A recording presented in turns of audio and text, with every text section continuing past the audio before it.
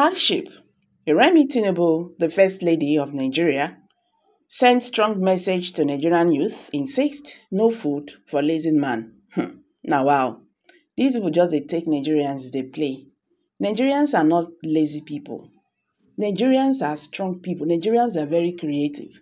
In the world today, anywhere, Nigerians, they stand out. We just get bad leaders who not get our interests for heart. You understand? This is really very bad. Saying no food for lazy man. Who lazy for Nigeria? Even with the current situation in this country today, Nigerians, they still struggle.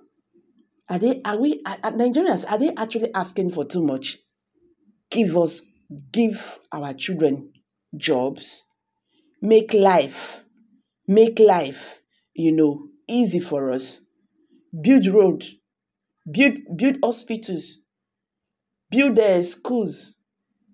Reduce this everything that is happening today, all this economy high, inflation. Man, put her like that. This is not funny. Anyway, guys, Nigerians did not even wait a second to reply her. But make we hear from her. As the economic hardship bites harder, President Tinubu's wife has sent an important message to youth in Nigeria. The First Lady on Thursday encouraged Nigerians, especially the youth, to be hardworking while maintaining that there is no food for lazy man. At the palace of Oni of Ife, Oba Adeyeye in Ile-Ife, Osun State, Remi Tinube maintained that President Tinubu is not the cause of Nigeria's current hardship. She said there is no food for the lazy man. Even God worked for 6 days and rested on the 7th day. Nigeria is a land that is flowing with milk and honey, but we need to sustain it for generations to come. God has richly blessed my family before getting to presidency, and we are contented with what we have. We are not greedy, Tinubu's wife says. President Tinubu not the cause of economic problem.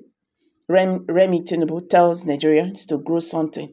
Why Nigerians should be patient with Tinubu. Oba of Lagos explained in First Lady visit. Nigerians don't talk, make we hear from them. This laziness was brought by APC. Exactly. You have every right to speak from your senseless brain, woman. If you said there is no food for lazy man, if I should ask you, your son is 38 or 39 in age, how did he make his money?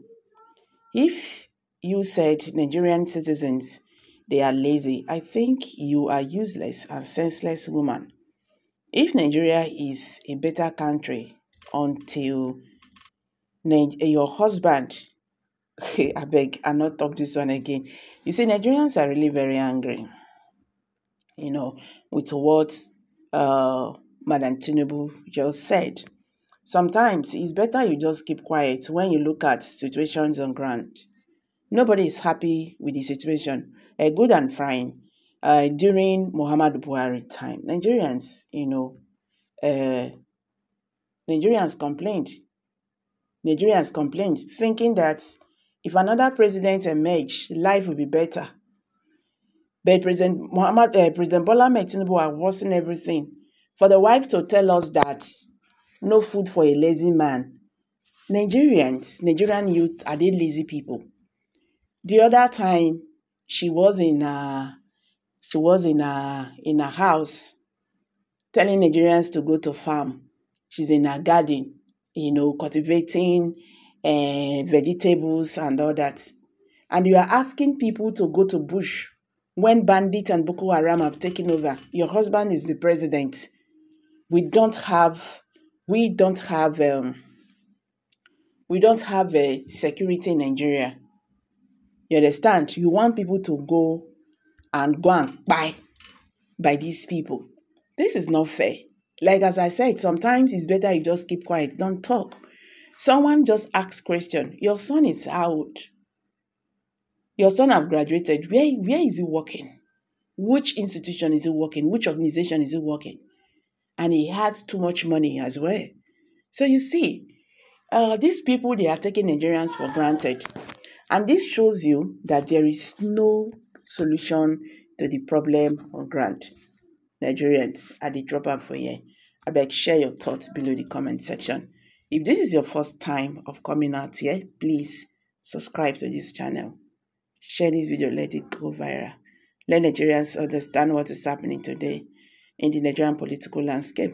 Thank you and bye for now.